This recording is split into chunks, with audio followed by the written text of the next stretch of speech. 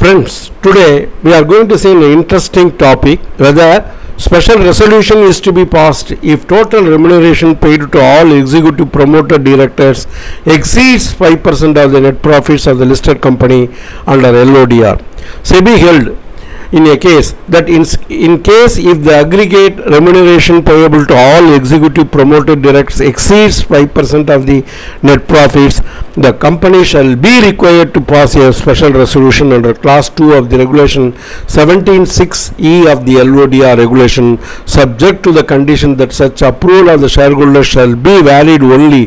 till the expiry of the term of such directors. Manaksia Aluminum Company Limited raised a following question with SEBI in terms of regulation 17(6)(e) of the SEBI LODR regulation 2015. It is understood that in case the listed entity has one executive promoter director, it can pay up to 2.5% of the net profits or rupees 5 crore, whichever is higher, without passing a special resolution. Just ordinary resolution, or just it can pay to the director. In case of more than one such director in the entity, there is only a limit of 5% of the net profits, and absolute limit of rupees 5 crore as explained earlier is not specified.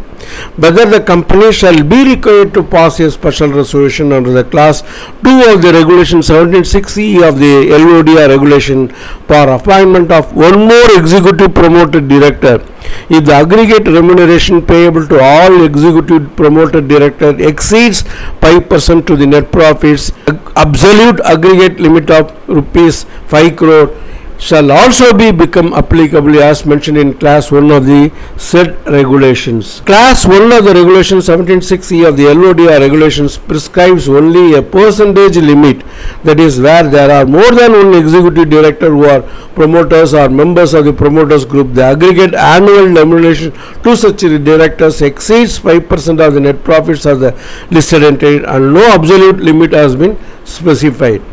In case the aggregate remuneration payable to all executive promoter directors exceeds 5% of the net profits, the company shall be required to pass a special resolution under class 2 of the regulation 17(6)(e) of the LODR regulation, subject to the condition that such approval of the shareholders shall be valid only till the expiry of the term of such directors. So it is applicable to only those promoters directors, and it will be applicable till the expiry of the term of such directors. It may also be noted that the above views are expressed by SEBI only with respect to the clarifications out in the letter by the above company under reference with respect to the LODR regulation, and do not affect the applicability of any other law or requirements of any other SEBI regulations, guidelines or circulars administered by SEBI or the laws administered by any other security